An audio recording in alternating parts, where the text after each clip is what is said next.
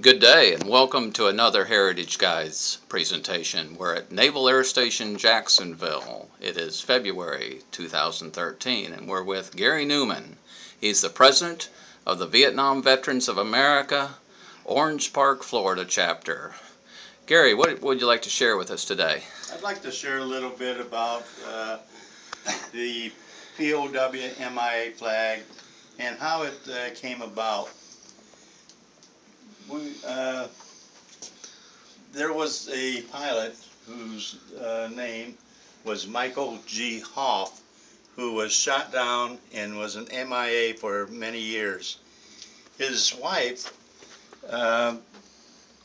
during this time, developed a flag that's used today and flies directly underneath the flag of the United States.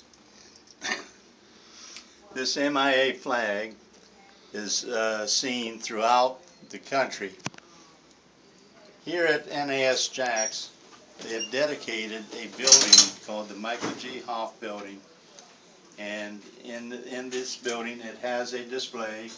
It has a bronze replica of Michael Hoff. There are newspaper articles. It also has a series of his combat ribbons that he had and was awarded.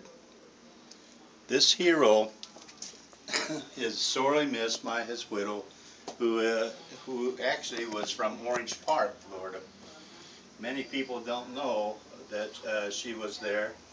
And the POW-MIA flag, the symbol in the center of the man, was actually her husband, a silhouette of her husband.